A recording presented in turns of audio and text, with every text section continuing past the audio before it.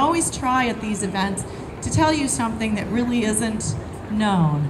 And we have a couple of surprises this morning to share, a couple of announcements, and that we're pretty excited about. These meetings like this are so viable to, you know, all be on the same page and working for the same goals. But my new tenant is Mijo's Restaurant. Good morning.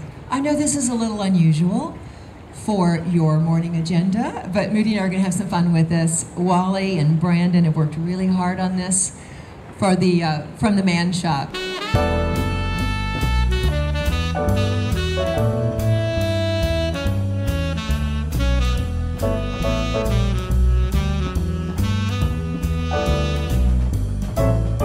In downtown Arlington, it seems like we've been working on it for many, many years, but all of a sudden it started coming together. And the things that we've done, I think the one-way pair streets are one of the things that got it started. That's been very exciting.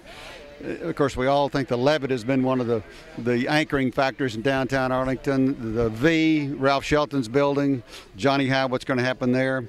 UTA, what they're doing on their campus to make an edge and make an entrance to the campus, and all the new things they're doing.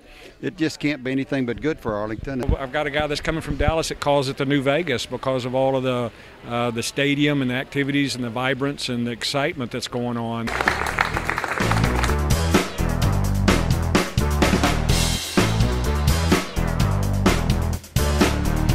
There's an excitement with people who are involved, so I think we're all pleased. We have a lot of good things going on, not just in the entertainment district, but here in downtown as well.